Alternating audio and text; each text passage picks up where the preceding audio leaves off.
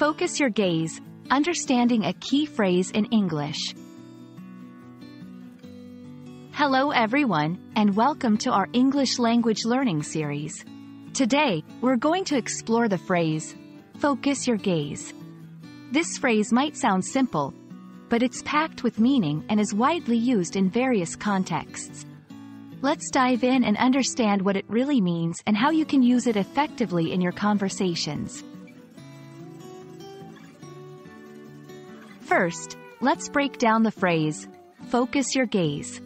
The word, focus, refers to the act of directing your attention or concentration to something specific.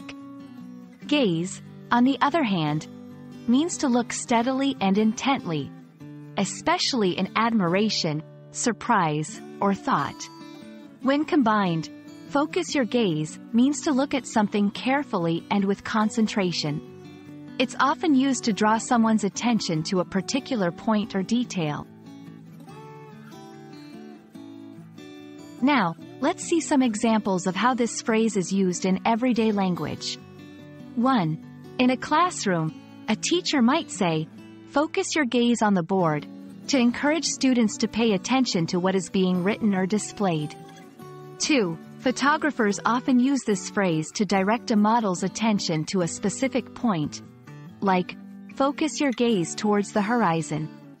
3. It can also be used metaphorically, as in, focus your gaze on your goals, meaning to concentrate on your objectives. It's interesting to note that focus your gaze can have cultural and contextual nuances. In some cultures, direct gazing is considered rude or confrontational, while in others, it's a sign of confidence and interest. In professional settings, focusing your gaze can demonstrate engagement and attentiveness. Understanding the context is key to using this phrase appropriately.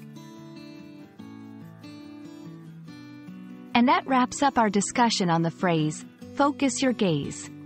Remember, it's a versatile phrase that can be used both literally and metaphorically. We hope this video helps you in your journey of mastering the English language. Keep practicing, and don't forget to focus your gaze on your language learning goals. See you in the next video.